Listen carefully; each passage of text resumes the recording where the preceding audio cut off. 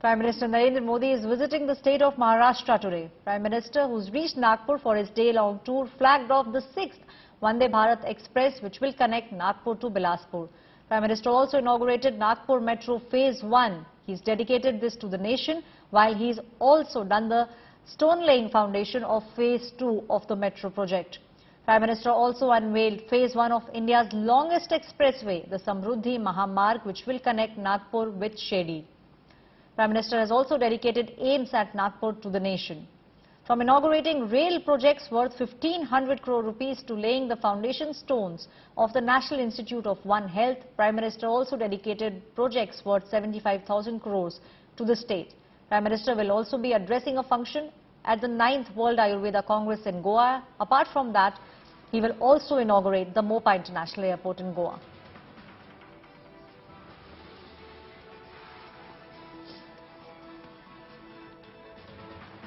My colleague Mustafa is now joining me on the story. Mustafa, we are seeing how one after the other, there are many projects which are lined up for the Prime Minister. He's already inaugurated a few. He will also inaugurate other projects also. How important do you think these projects are for the state of Maharashtra? Well, it is indeed very important, and after this, currently we are at AIIMS Nagpur. Prime Minister is likely to speak in a few minutes. After these projects, he'll be doing foundation laying ceremony of a few more places like of Nagpur Metro Phase 2, and there is a river cleaning project which is going to take place in Nagpur, and many other such projects which are going to be inaugurated, and also the stone laying ceremony of them. But at the same time, we heard the Chief Minister Eknath Shinde speaking, and he said that it was a dream project for him, and acquiring land for this project was very important, and it wouldn't have happened without centre's support.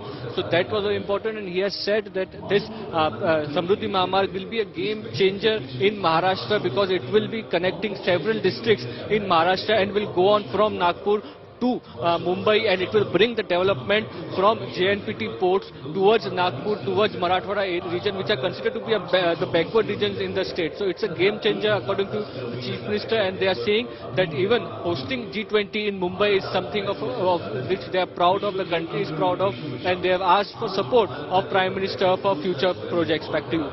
Well, Mustafa, one of the things which is very important to note here is the fact of the double-engine government. Now, we are seeing the centre, Prime Minister himself now taking very keen interest in the development of Maharashtra, and this will also be crucial for the big 2024 elections which will take place in the state.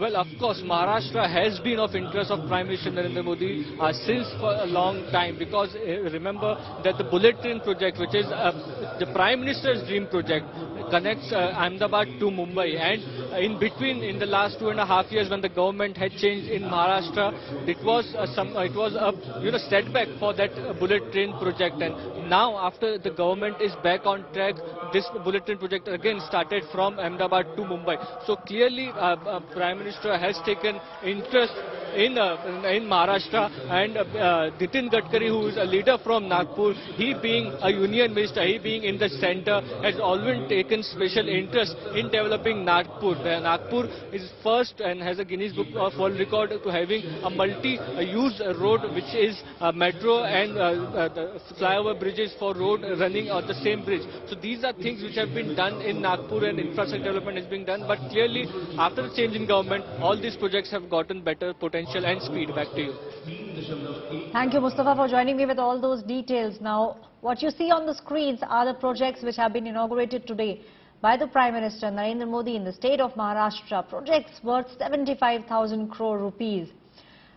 Very crucial state for the Bharatiya Janata Party now, Maharashtra, and we did see how both the ministers, the Chief Minister Eknath Shinde, Deputy Chief Minister Devendra Fadnavis, were on the side with the Prime Minister. You see the visuals there. Prime Minister took the metro, the Nagpur Metro. He spoke with the students. He even travelled with them. He also flagged off the